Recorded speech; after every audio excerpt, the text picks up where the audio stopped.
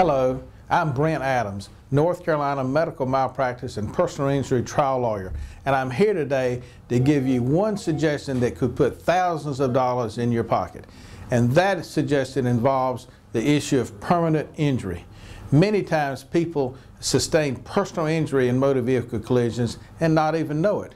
Most of the time, doctors don't address the issue of permanent injury and don't put anything in their medical records about permanent injury.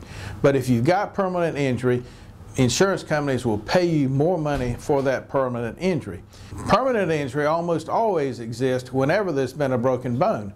Even though the bone is healed and you're back at work and you're functioning properly, most of the time a doctor will say, well, yes, you've sustained some degree of permanent injury. So call the doctor, ask the doctor to give you a letter stating whether or not he or she feels you've had permanent injuries. And if you've had permanent injuries, you'll get more money for your claim. You probably will have questions about this.